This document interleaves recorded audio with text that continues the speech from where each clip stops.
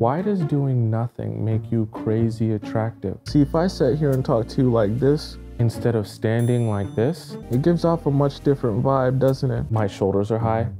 My stance is very erect and straight. I'm cueing into you. I'm relaxed. I'm comfortable. And so what does it make you feel? It makes you feel relaxed and comfortable. Now, when I go like this,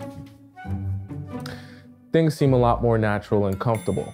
That should tell you that you can be way more attractive simply by doing nothing the right way.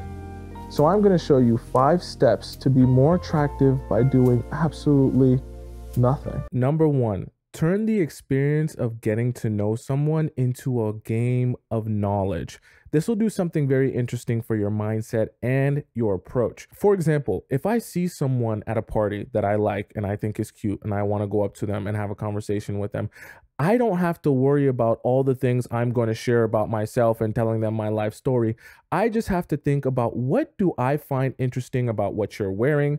What do I find interesting about how you dress yourself, your style, your look, your aesthetic? If they dress super gothic, you'd be like, hey, I like your goth style. Like, it's very skater. It's very 2000s-ish. You like skating? Like, what are you into, right? Once you feel like there's more to be learned and discovered about the person, you're going to naturally become more intrigued and ask more questions and be more interested and invested in understanding them as a human being. And that energy will project outwardly. It will also make it easier and more inviting and comforting for that person to share with you about them. And make no mistake about it, people love sharing with you about them. If there's one thing you take away from this, it is that people love to talk about themselves. There will never, ever, ever be someone that is more important to you than you. Which brings me to number 2, and one of the best ways to be as attractive as possible.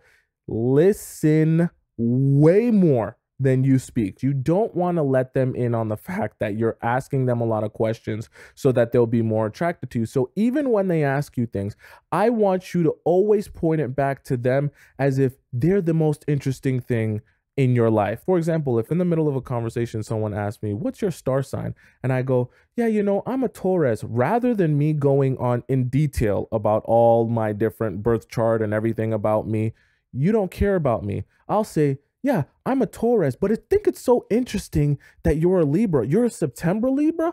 Oh, what's your rising? What's your moon sign? Because I feel like based on what I know about you or how you present yourself, you would be like this. And that's really interesting about your book. You see how quickly you can go from answering a question, making them feel like you're talkative and ready to chat, but you project it right back onto them. So you give them a chance to answer and talk again. Because like I said previously, it's so important that people feel comfortable and safe talking to you about themselves. Not just that they also feel excited to talk about themselves. Because the natural thing that we all want to do when we meet people, especially people that we like, is we want to talk and we want to share. We want to yap. We want to say this and say that. And we want to tell them all about ourselves because we're the most interesting person to ourselves. But it doesn't allow that person to feel more attracted to you, because they're not going to feel more attracted to you by hearing you talk to them about you. I know it sounds crazy.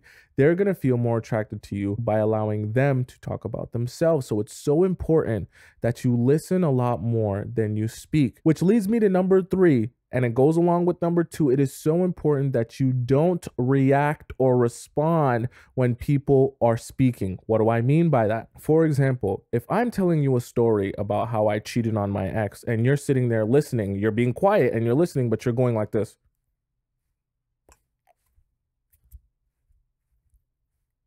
What's that telling me?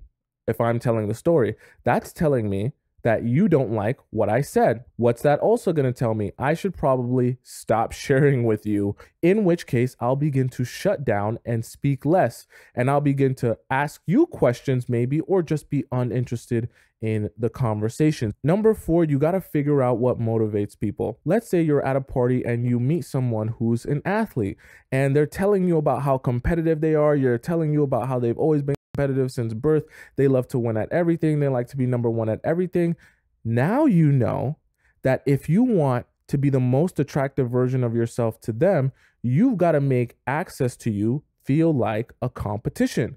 So you can sneak in there things about how, oh, like this guy was in my DMs, or I get all these crazy DMs all the time. It's so annoying. I barely answer anyone. I barely even go to these parties and stuff like that. It's so hard to catch me out. Da, da, da, da. And you can just go on about how difficult it is for anyone to even get on a date with you because you're so busy and because you have so much things to do and because you don't really like to entertain people.